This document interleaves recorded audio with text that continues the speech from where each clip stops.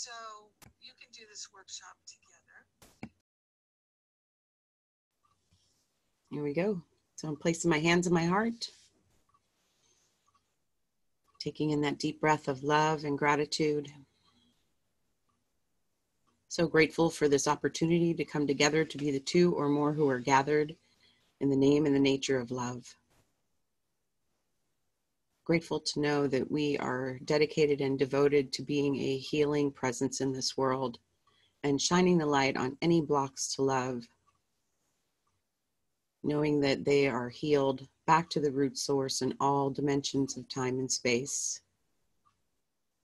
So grateful to be here with these beautiful souls, grateful for all those that are here now and all who will listen later. And we're so very grateful to have all of our teachers, including our families and friends and all those we meet throughout our day, and all those in the heavenly realms, our elder brothers and sisters, ascended masters, archangels, angels, and saints. We ask that they join us now, surrounding and supporting us, leading and guiding us through this beautiful conversation and throughout the rest of our days. And we're grateful that we get to share the benefits of our own healing and expansion with everyone because we are one with them. In grace and deep abiding gratitude, we let it be.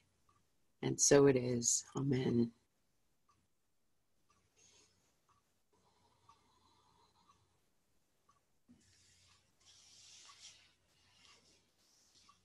Good to see you all.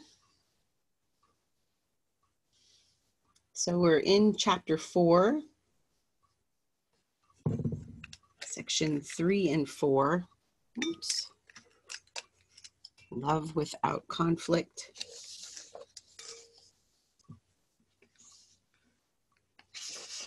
And this need not be. Yeah. Would anyone like to begin our sharing?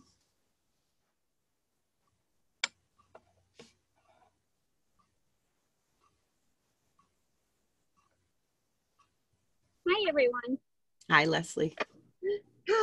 Taking a deep breath from my busy morning.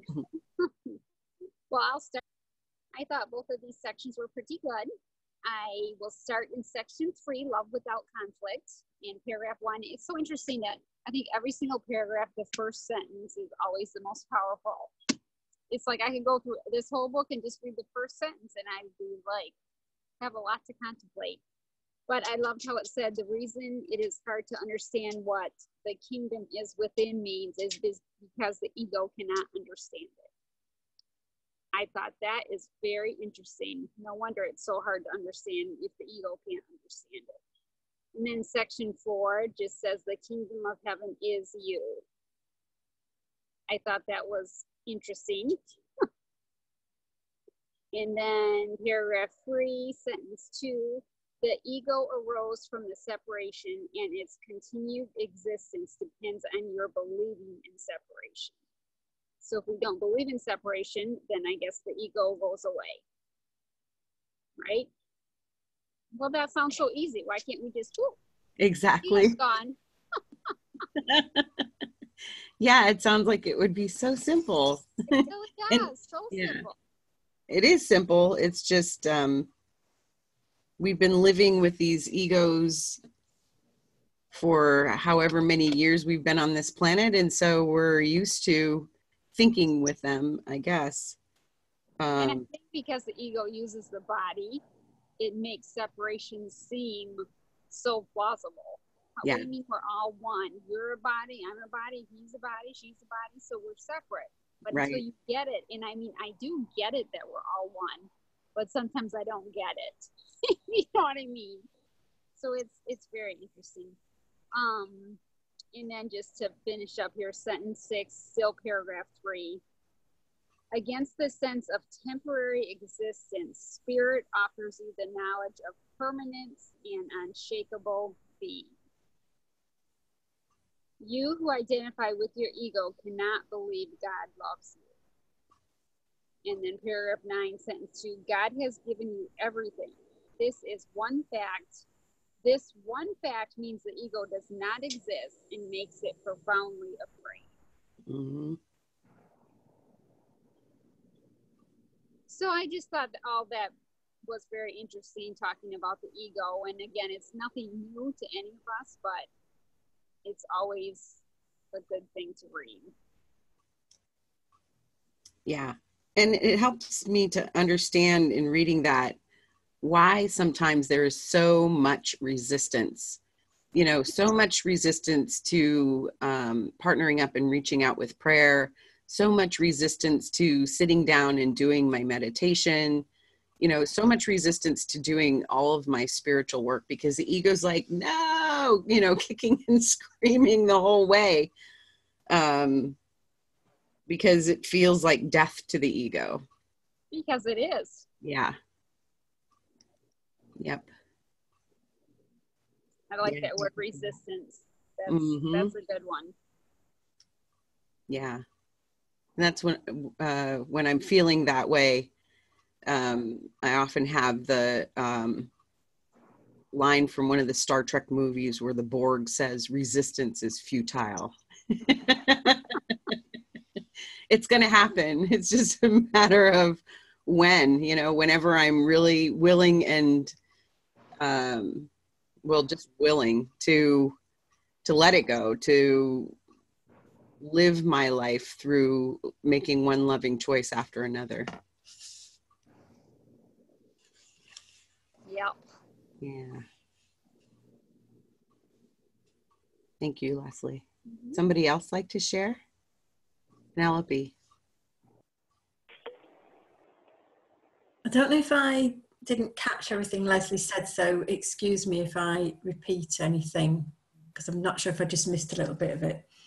I just love these two sections. I just thought they were everything's in here for me. I love the bit at the beginning where it actually says, the word within is unnecessary. The kingdom of heaven is you. So I love the way it's saying that.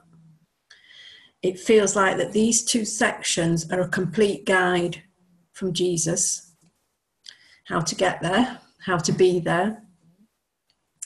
The bit that I'm not sure if Leslie mentioned was, and I'm trying to see it in here, it's on one of the lines, it's actually saying that the reason that these are my words, that we're so attached to the ego is because we created the ego, because we needed to create the ego so that we could create the sense of duality, so that we could have the experience of what it was like to be separate.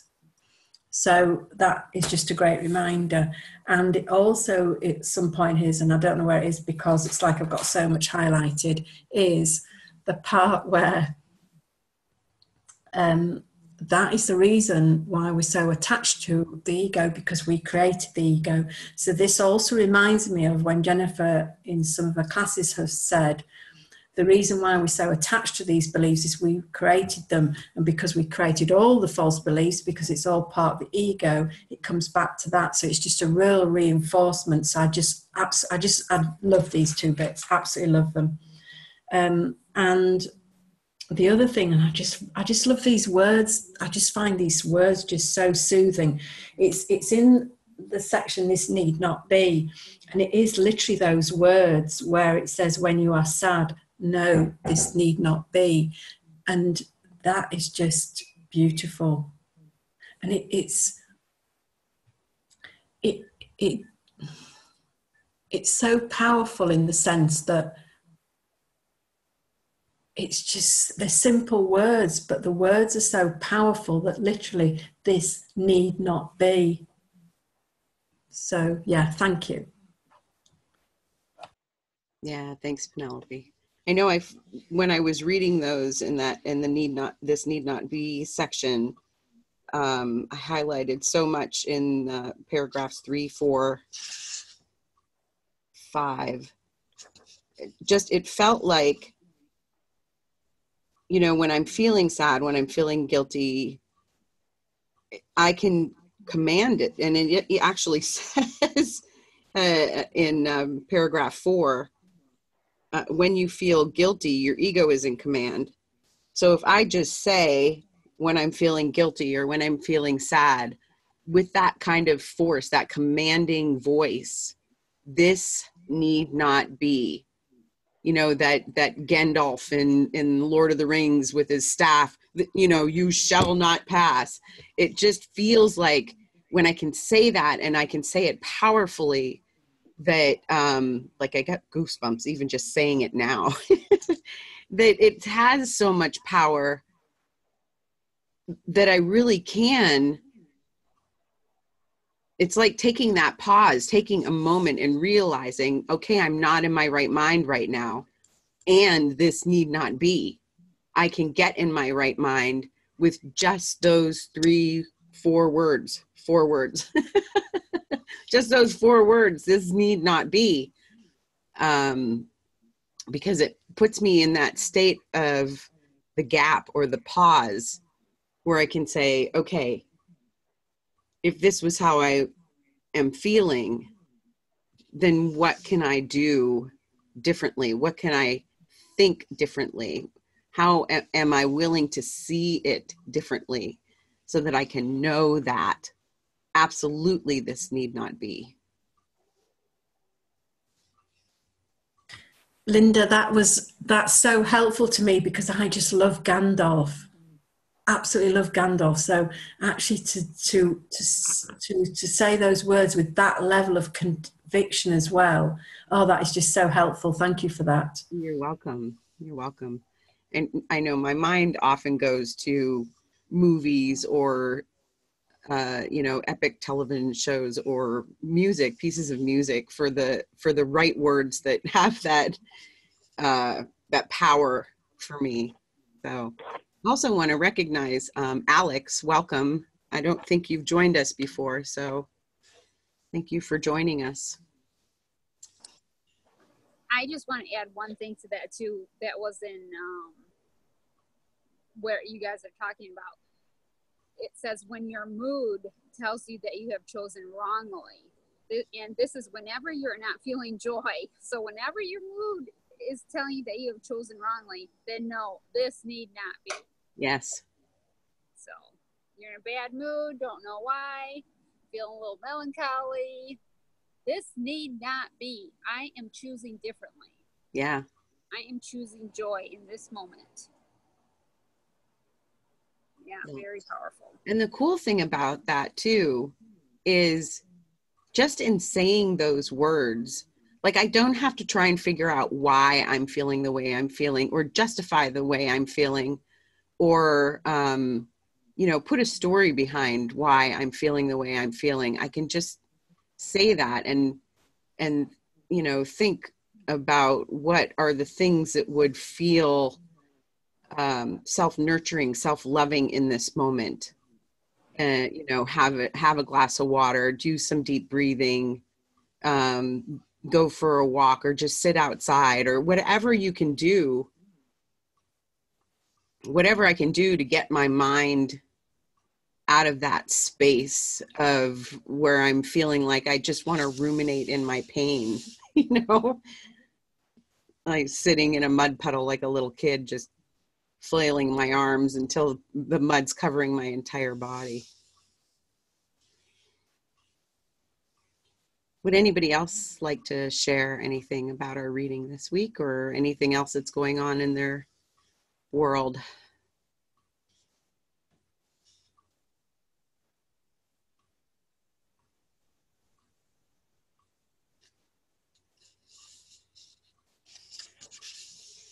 Well, I also highlighted in section 3 that that little prayer right after the first paragraph.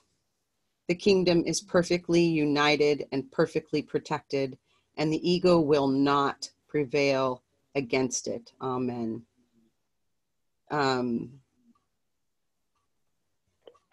And when I read that in my mind, the word not was all capitalized and bold.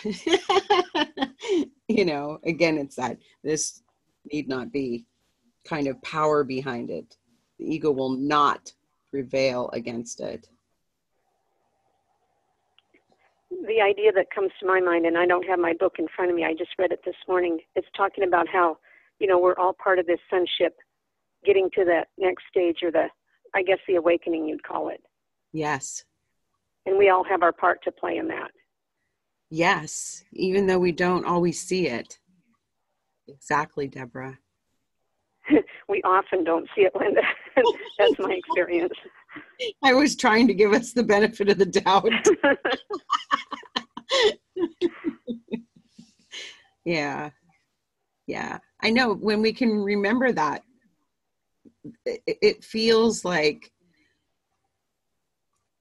I don't know, maybe it's because I'm a 2 on the Enneagrams and have the helper personality, but I can motivate myself more by knowing that the work that I'm doing, this healing work that I'm doing, even though it can feel so challenging at times, that it's going to benefit so many other people. Like I just had my friend Lori Gifford, who's a spiritual counselor. She was doing a counseling session with one of her clients, and her client has a brother that has some kind of debilitating disease, and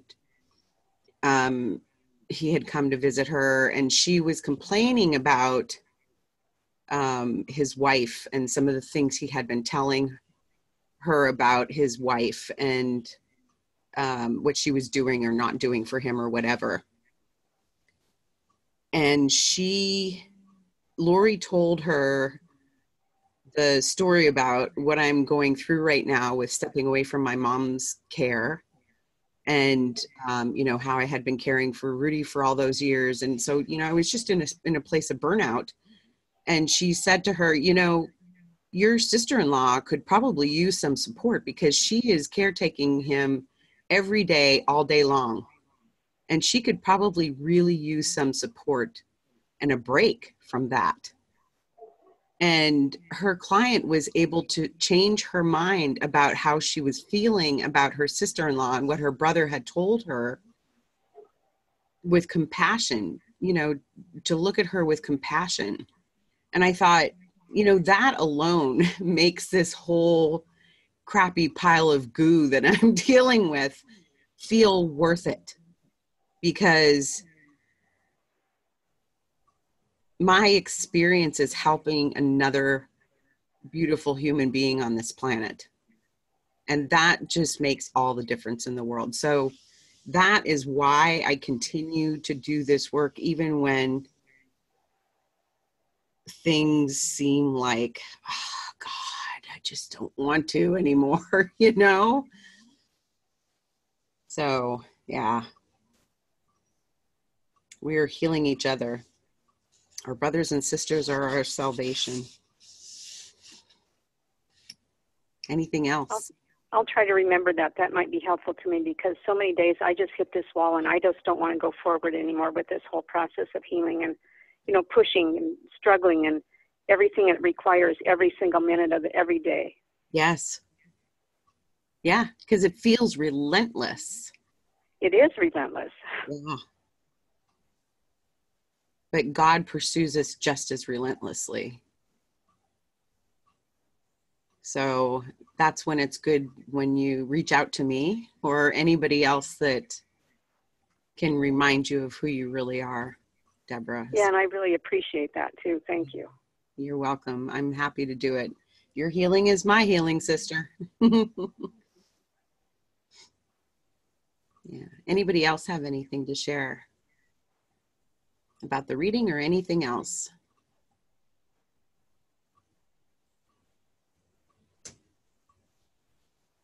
Go ahead, Penelope. I'm sorry, I'm not really good at pointing out where things are today, but there is a line in here, again, that reminds us that when we think something is hard, it's because we believe that we are alone. And I just think just that one line is another beautiful reminder that we're not alone and that we just have to ask.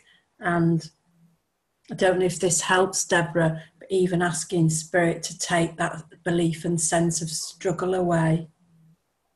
Yeah, thank you. I do that every day. Oh, yeah, yeah.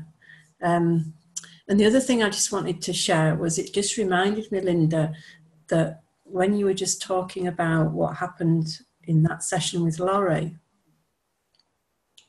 and I just, you know, it is just such a great example that, you know, you help many people, and that's another example, and how that shift can make the difference for that person.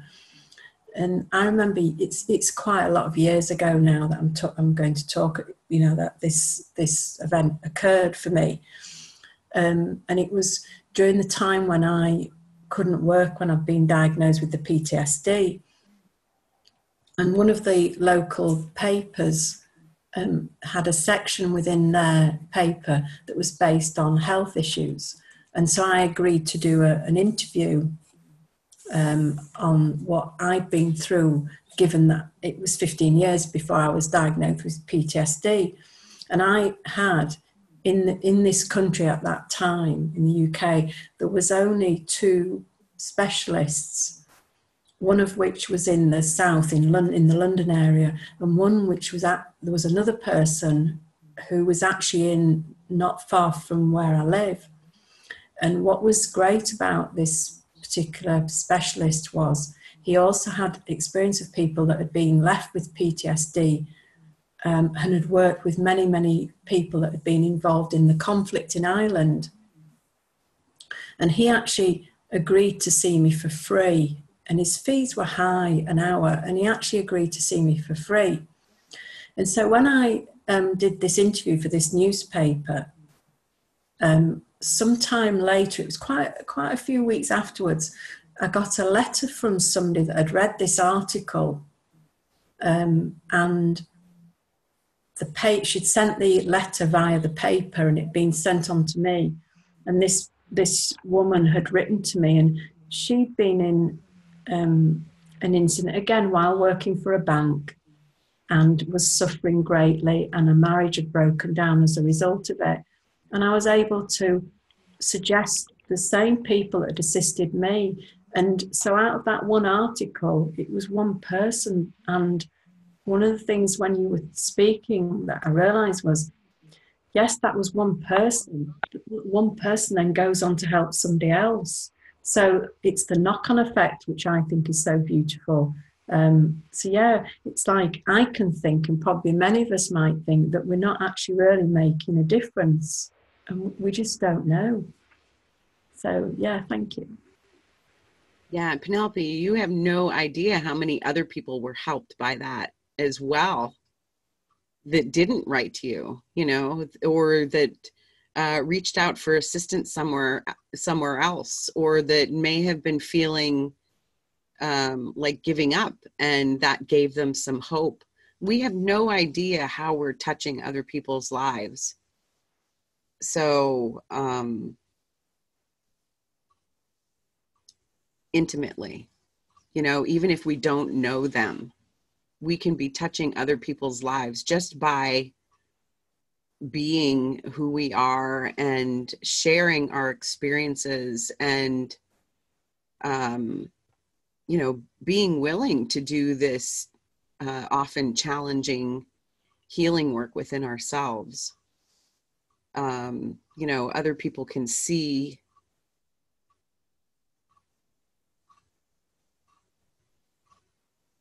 who we are being through it.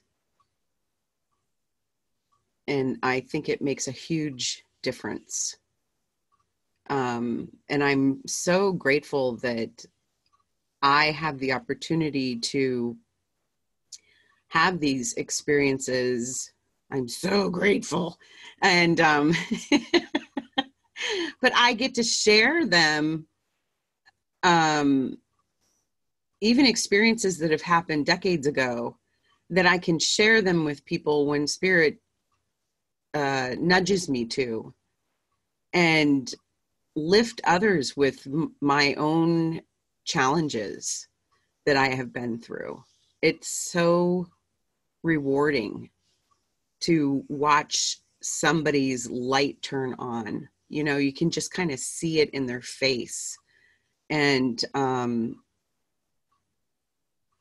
or you can hear it in their voice if you're not with them face to face.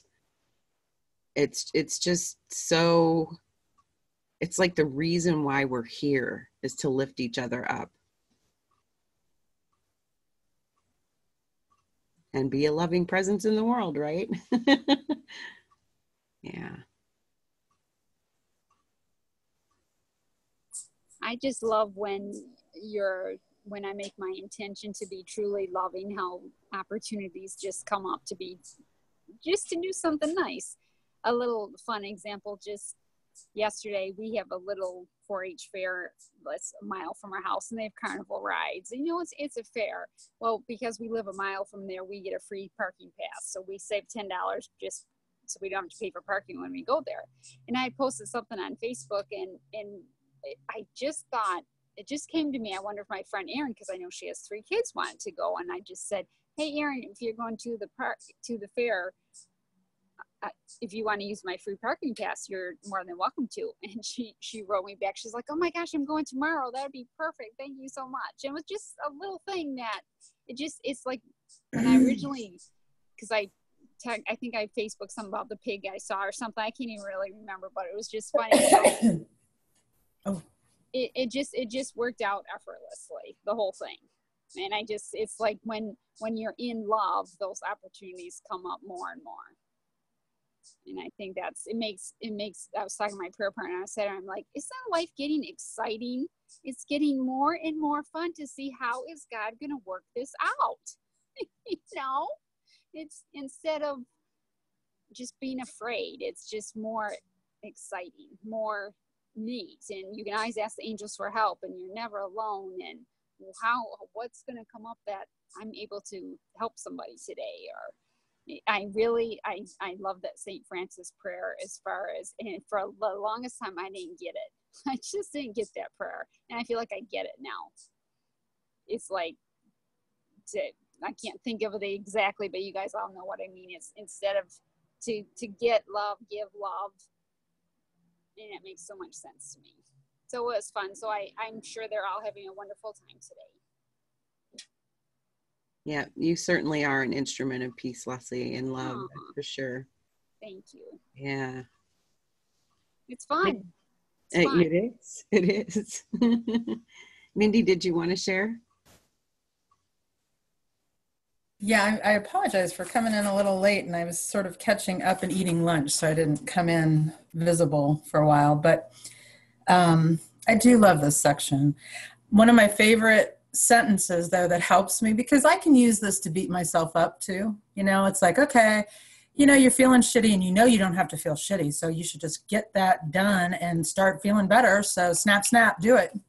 And it's, and that's just another ego play, right? It's I'm feeling bad, I shouldn't, and it's not that.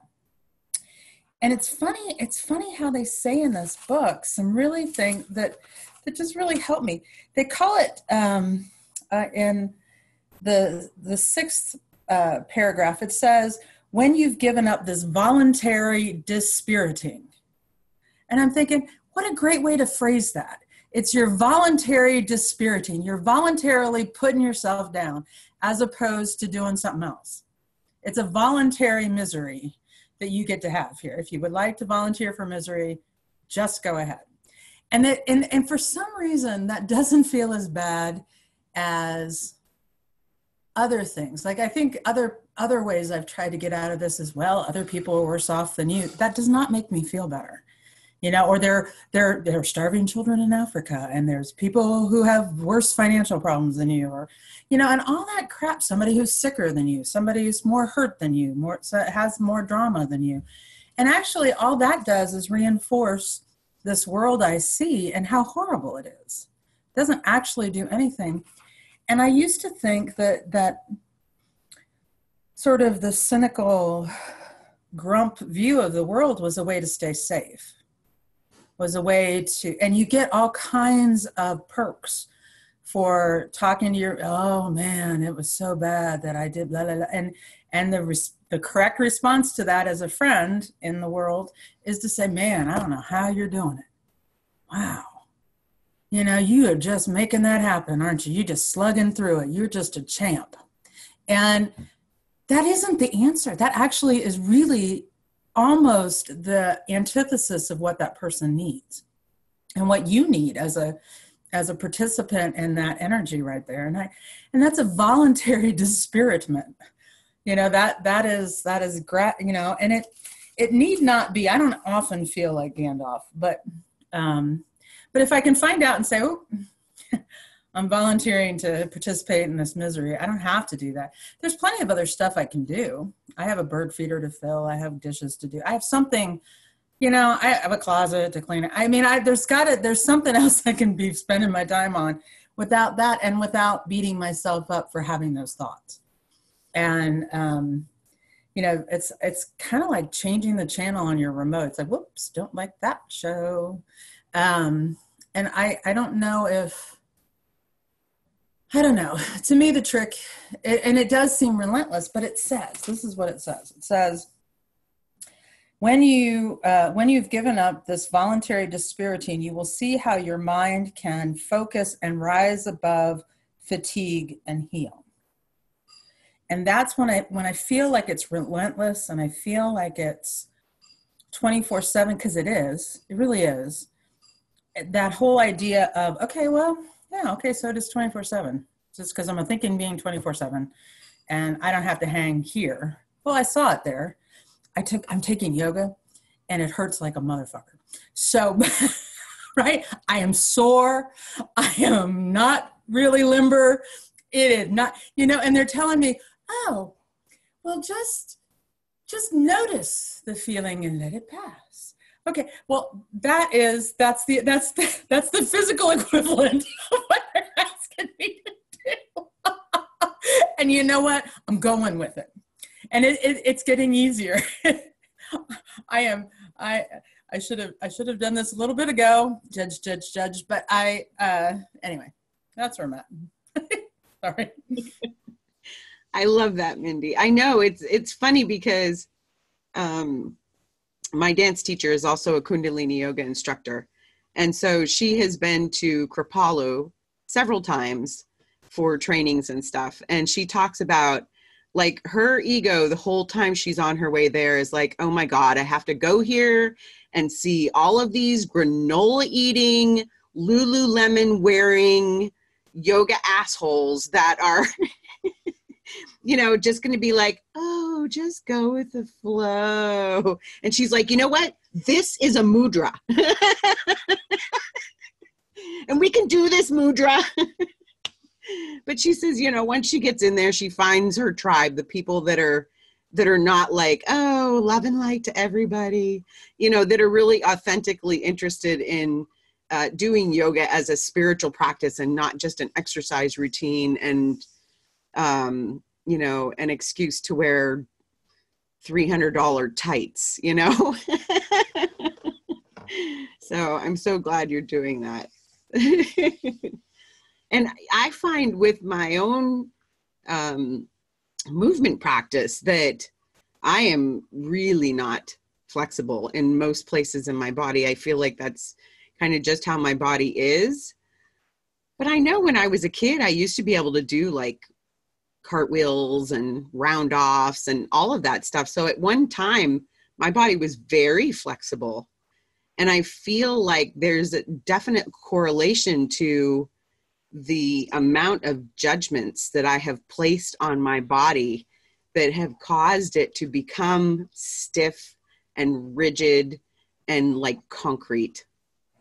And when I'm going into my movement practice, as though it is part of my spiritual practice and taking my judgments into that practice, whatever is in my mind at the time, with the intention of working on that while I'm moving, I do feel shifts in my mind afterwards that, you know, and I know there's that whole dopamine kind of kick in from doing exercise of any kind, but I don't know, I feel like it's almost like when you're doing an exercise that's specifically for a certain muscle, like when I go into that movement work with a certain intention in mind to heal a judgmental thought of myself or somebody else, that I'm building that muscle or flexing that muscle to release whatever judgment I brought into the practice with me. You know what I find interesting is, because I love yoga and I'm extremely flexible, and yet as a kid I could never do cartwheels, I could never do the splits, nothing like that, but I am very flexible now.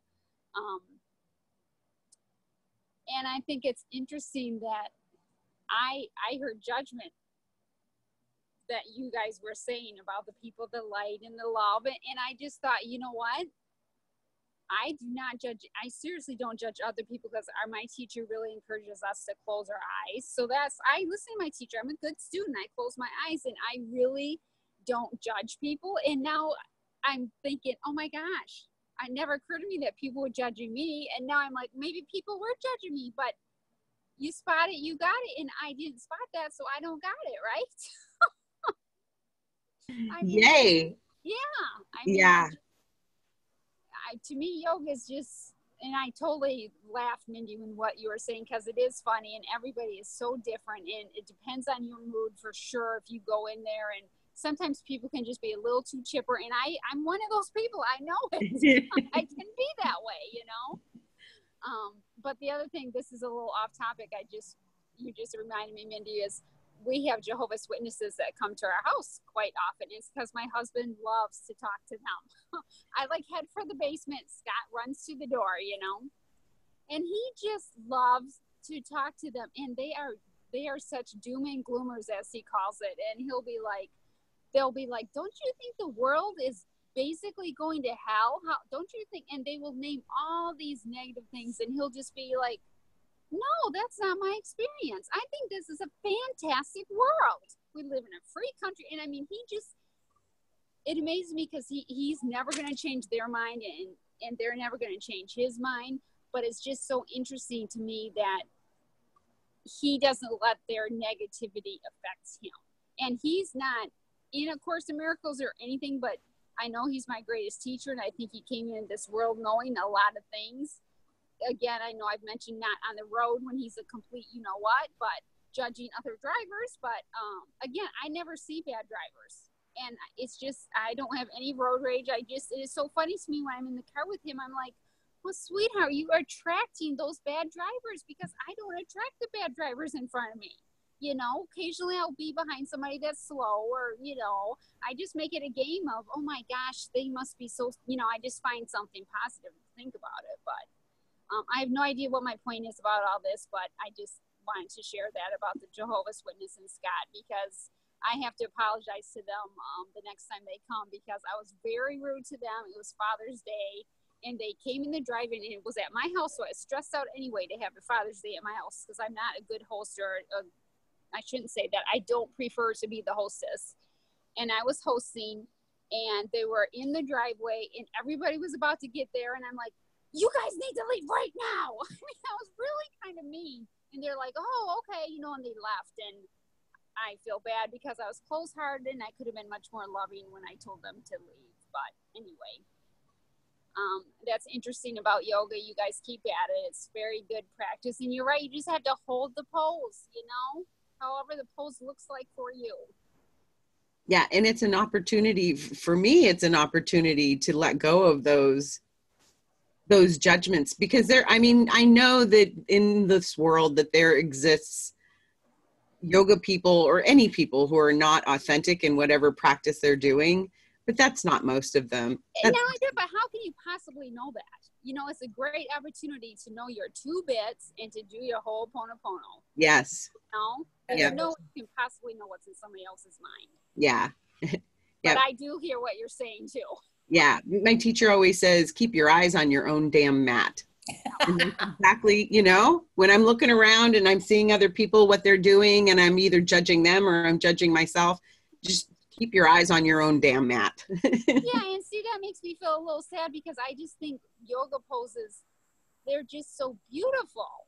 They can just be so beautiful, you know, and just because I can't do a headstand doesn't mean I don't still think that they're beautiful, and I'm happy that somebody else can do them, you know. But I've really had to, I've come a long way with not judging my body too, so it's practice. And I think it's great that you know, yoga might be a trigger, that you know that the judger is going to come with you to your yoga mat, and you can leave them at the door, you know, and just notice. I think that's exciting.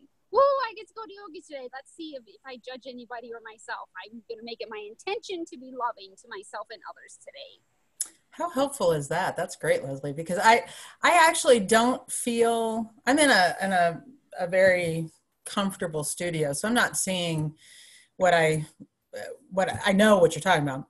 But what the biggest thing goes on between my head, where, you know, I'm sitting on my thing and I hurt because you know, and then the story starts, right? I've had shoulder surgery. I have arthritis in my back. I have, and of course I can't do that. And instead of, wow, okay, you know, that's voluntary dispiriting right there. And I can maybe sit through this. Let's see if I can, you know, that hurts, but you know, it doesn't feel as bad as it did, you know, okay. What is it? What are we focused on instead of, and today, you know, and I've also decided that when my arms say not one more circle, I stop, you know, I just stop, you know, or not one more leg lift or one more breath of fire because I'm dizzy. You know what? It's ixnay on that. But at the same time, it's okay. But my practice right now has to be to kind of clean up what's going on between my ears, because it gets wild and woolly in there, and it makes me unhappy. It makes me really, and probably really horrible to be around. So, you know, I can be the giant sucking sound of despair in my life, or I can be joyful, you know, and I think maybe that's kind of an easy choice. So, I mean, to me, that whole practice is about not hearing the story, not thinking through the story, staying in the moment, breathing through the thing, even if it seems like a minute is like 3 hours worth of some kind of activity that they're doing. That Kundalini stuff, man. Woo. And, but that's exactly what I need today. So that's where I'm at. You know what, Mindy, that is called self-love. When you can't do one more arm circle, good for you. That's like taking care of yourself. That's a good job. And I'm trying to be lighthearted about it. It's like, you know, I did 5 more than I did last time. So, you know, we're good. Moving. And even if you just sat there and breathed, that would be perfect. That's what I did. I'm glad you're saying that. Well, and I also think it is beautiful. And I love the fact that they have the meditations and everything else going on. So it's almost like, because I've always had some kind of story about exercise, because I'm not one of those people. And it's been really nice for me to say, you know, it engages my head first, and it fools my body into doing something. So it's like, oh yeah, well this is that spiritual stuff we're doing, right? Okay. It's not really exercise. It's not really, you know, like those people, you know. So anyway, it's been fun. And my husband's been going with me, and it's been that's fun. It's been a blast. So, and I thought he would get the giggles like you get in church sometimes, because, you know, we don't know Sanskrit and we don't chant. So it was really, and I'm the one who gets giggles. So it's been a real joy. So and very, very instructive, I think. Oh, I'm so happy for you both. That's awesome. It's a lot of fun. Very cool. Yep. When you're giggling, you're bringing the joy into the studio. Yeah. Awesome. Well, I was going to bring us back into this need not be. So I highlighted in the very first paragraph, like the beginning part of the middle and the end. where he says, if you cannot hear the voice for God, it is because you do not choose to listen. That you do listen to the voice of your ego is demonstrated by your attitudes, your feelings, and your behavior. And then when he says a little further down, your mind is filled with schemes to save the face of your ego, and you do not seek the face of Christ. And the last sentence, how can it maintain the trick of its existence except with mirrors? And for me, the mirrors are everybody around me. So whatever I am seeing in my brothers and sisters are my own judgments.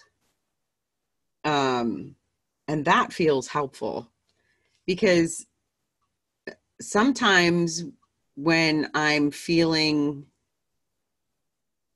however I'm feeling, I'm not even realizing it, because I was so used to in my younger years, like denying how I felt, denying my feelings, stuffing down my feelings. And so now I can look at it as an opportunity when I'm seeing sadness or guilt or anger or whatever I'm seeing in somebody else. I can look at that as that mirror and say, okay, where is this within me?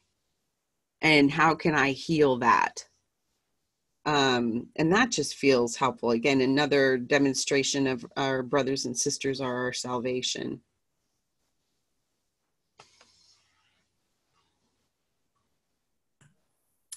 We were talking in our mastery circle about relationships this past weekend, and you know, everybody's got a relationship they want to offer up to change from a special to a holy relationship. And what's been striking to me in my process as I've looked at that is how the special relationship that I am so interested in giving up is often the thing I need most to learn. Like the person that is the most challenging to me, the one I offered up in class is a friend of mine who has really kind of hit bottom in her life, and she cannot see right now a different way. And she doesn't want to hear anything about spirituality because she's forgotten more about a spiritual path than I know. I mean, that has been her life. She has been involved in everything, and she's lost faith in a lot of ways. At least that's what it seems to me.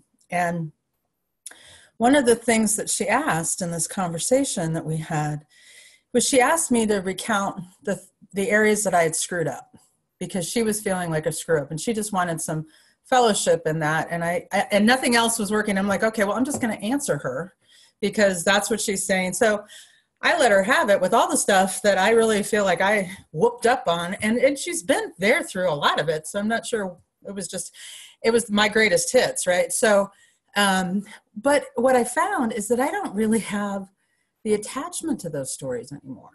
And so in that conversation with her, she, in her need, and I was thinking, I'm not helping her at all. I have no idea what my witness is supposed to be here at all. I mean, obviously it's not to give counsel about spiritual stuff. She doesn't want to have it.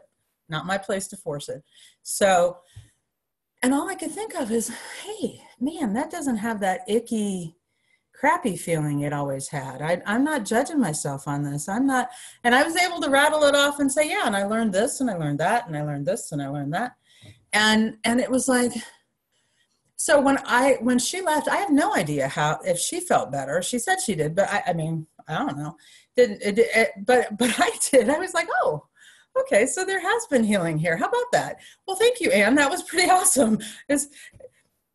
Come by again, you know, and that's a different feeling than I've had before, because when it talks about saving the face of your ego, my ego has gotten down with the idea of being a rescuer and a swoop in and fix things and make it happen and blah, blah, blah. And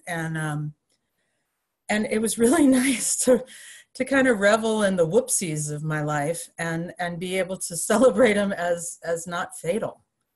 you know, and not really all that important, to be honest. And when it says that, you know, the Holy Spirit will right all wrong decisions if you let them, I was like, all of a sudden, I'm like, all these wrong decisions are now helping Anne. Wow. Okay. And it was really cool. But yeah, anyway, so I was struck by that.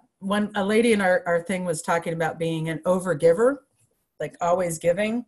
And the person that she was most needing to transform was someone who was being taken advantage of someone, who was being taken advantage by someone who was consistently always asking for money. So she was in a relationship, you know, so her special friend was somebody who was in a exploitive relationship. And I'm thinking, well, here's a mirror. Hello, here we are. You know, this is what exploitation looks like. You know, this is how it feels. And now you have a good chance to look at it. And what an amazing lesson. Amazing. So. Yeah, that's awesome, Mindy. Thank you for that. Yeah, I've kind of used that same, you know, going through my greatest hits, as you called it. I love that. I made a list on little Post-it notes sometime before I actually got the nerve to make that decision that I was going to step away from the caregiving thing. And I wrote down all of the traumatic experiences that I've had in my life that I have survived and overcome. And I don't know, there's like 12 or so of them. And above it, I wrote, why I am a spiritual badass superhero. And so anytime I was feeling like, oh, I don't know if I could do this, I really don't know if I could do this, I would go have it on the bathroom, inside my bathroom closet door, and open up the door, and I would read those things, and I'm like, okay, yeah, right, okay, I got it. I can do this. I can do this. But it is so good sometimes to have the opportunity to look at those things and realize, yeah, that just doesn't have the same stickiness that it used to. I don't feel really anything about them anymore. And that is such a wonderful place to be. You know, I still recognize that they happened, but I don't feel like they happened to me, that I don't feel like I'm a victim to them anymore. And it's such a lovely, freeing space to be. You know, I haven't made a list like that, but I certainly could. And I'm really glad. Thank you, Mindy, for your share, and you too, Linda. I hadn't thought of it that I'm not attached to those things anymore, but that's such a good word, because I'm not. I mean, it's almost like I'm not that person anymore. It's like I'm a completely different person now than I used to be. Thank you, God. You know, it's neat that we're continue to grow and learn and not be attached to our past. Because I know some people die being attached to their past, and I'm grateful I'm not going to be one of them. Amen, sister. And I just want to, paragraph 11, section 1, just says, I understand that miracles are natural because they are expressions of love.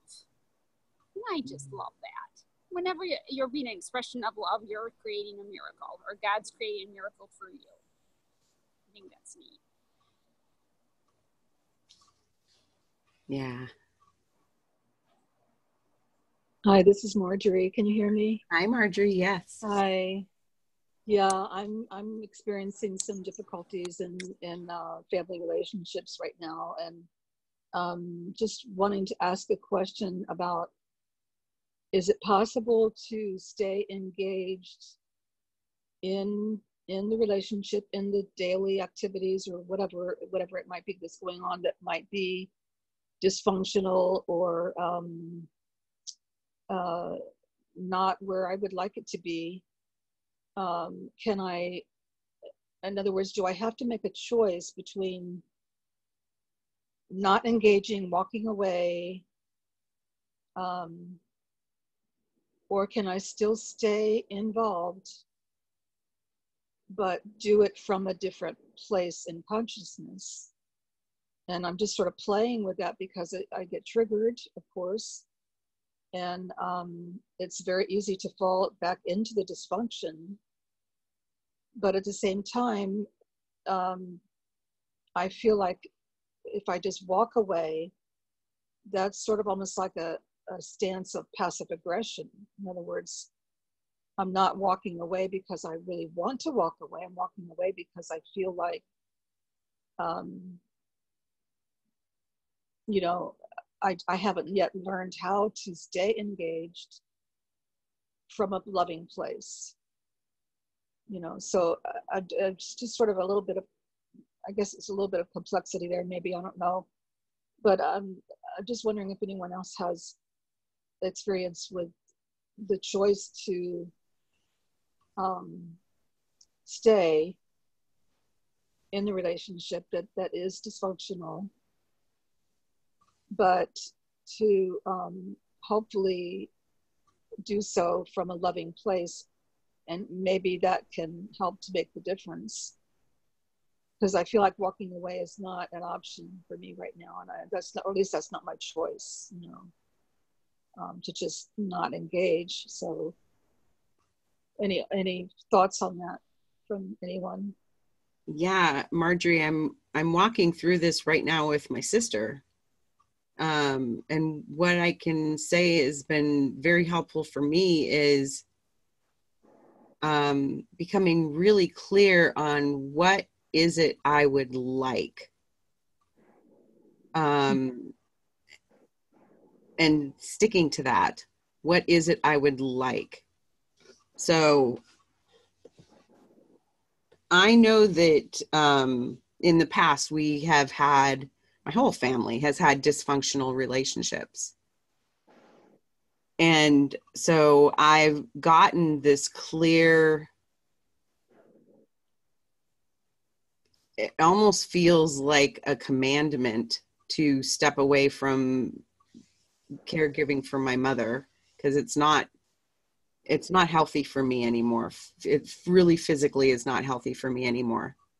And so I've expressed that desire to my sister, and you know, also express that, you know, this is not probably a permanent thing, that I'm looking at like 6 months to a year. I really just need to not have to deal with anything that has to do with that, you know, unless it's an emergency situation. And so because we have had this dysfunctional relationship all of our lives, where I've been the one that would swoop in and fix things or make things easier for everybody else, there's a lot of pushback. And it's not comfortable to have the conversations, but I'm determined to stand in the truth that I know that this is the right decision for me and for my mother. So when I got an email from my sister yesterday asking me, would I consider continuing to get mom's meals and meds on Sunday, because that Saturday and Sunday are my sister's only days off, and sometimes they travel to visit her wife's family near Pittsburgh, and they live in Dunkirk, New York. And you know, at first it was like getting a punch in the gut, because it's like my sister is not seeing me, not seeing what's going on with me. And then it was like getting pissed off at her for even asking.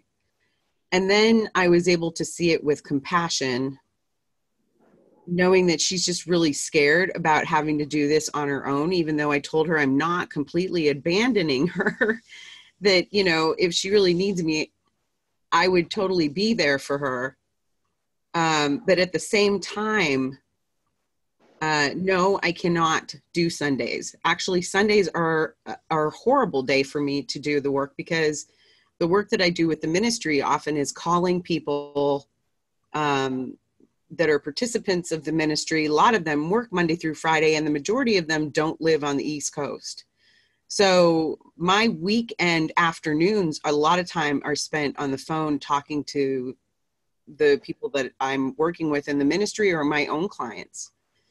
And so that's what I typed back to her. And I haven't heard back from her since.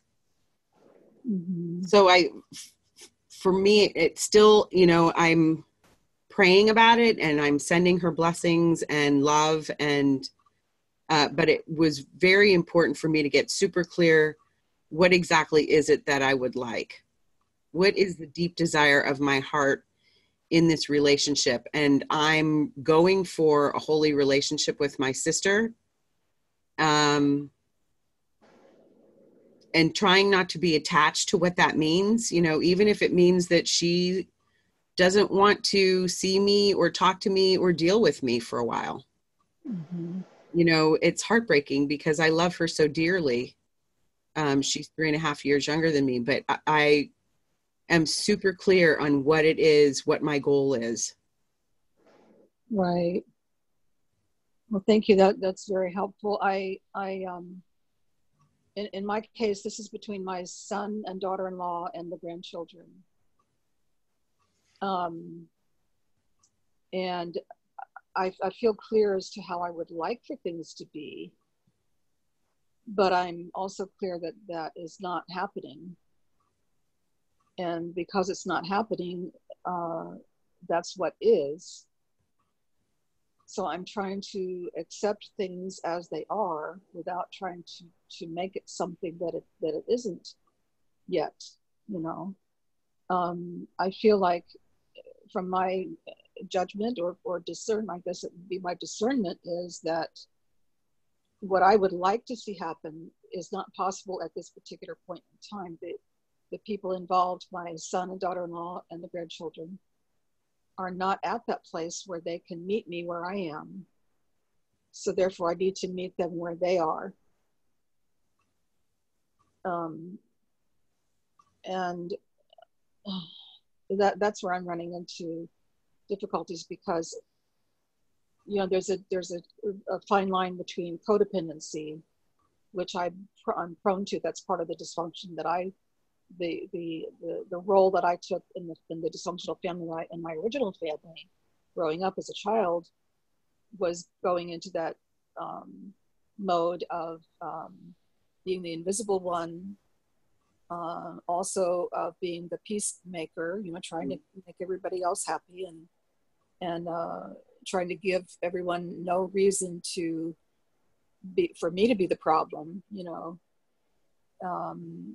So I was the do-gooder, you know, and all that kind of stuff. So I could very easily fall back into that, which I don't want to do that.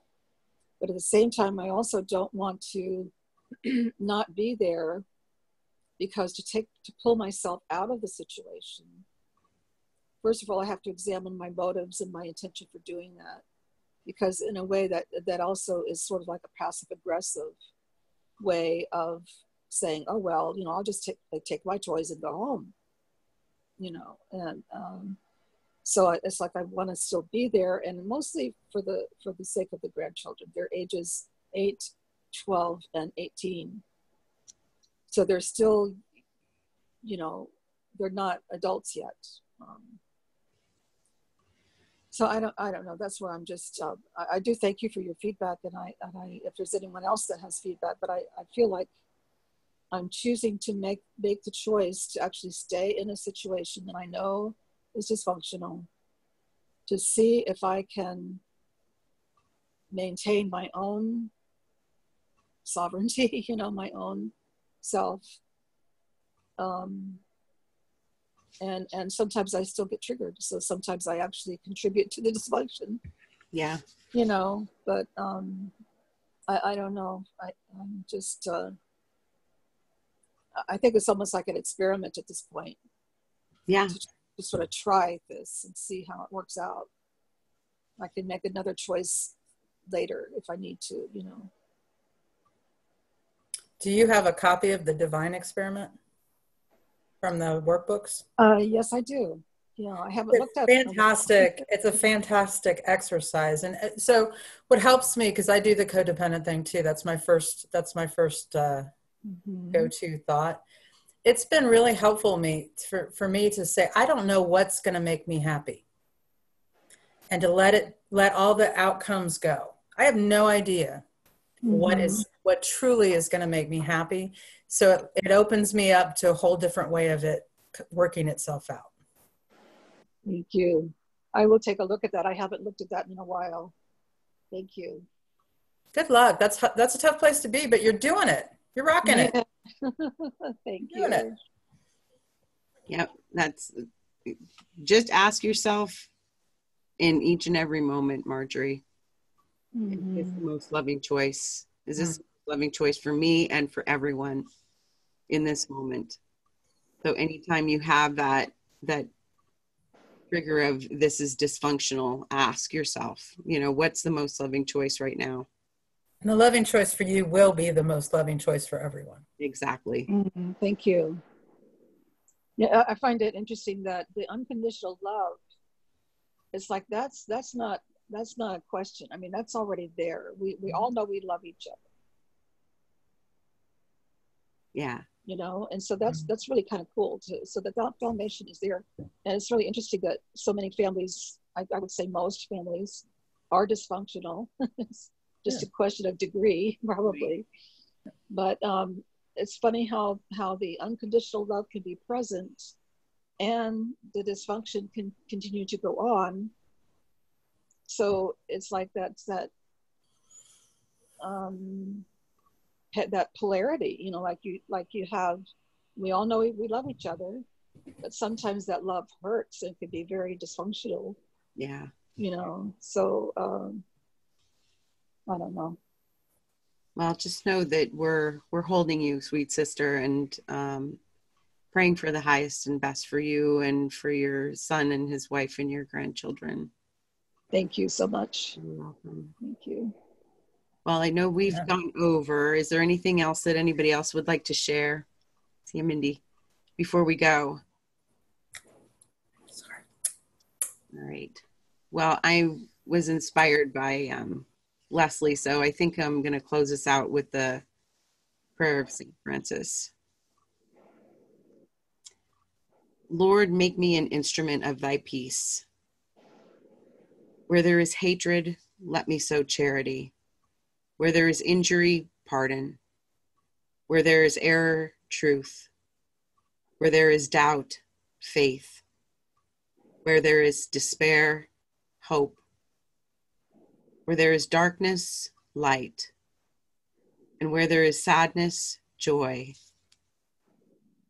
O divine Master, grant that I may not so much seek to be consoled as to console, to be understood as to understand, to be loved as to love.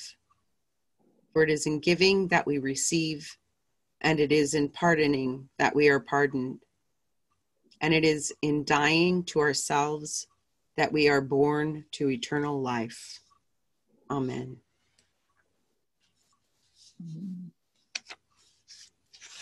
All right, so for next week, I'd like to continue in chapter 4. So the ego body illusion and the rewards of God. So it's very short. Each section is only about a page and a quarter to a page and a half. So that's what we're going to be focusing on next week. Healing these illusions. Thank you everybody for coming and sharing, and love you all. See you next week. Thank you, Linda. Thank you, Linda. everybody. Love you all. Bye. Bye. Bye for now. Thank you, everyone.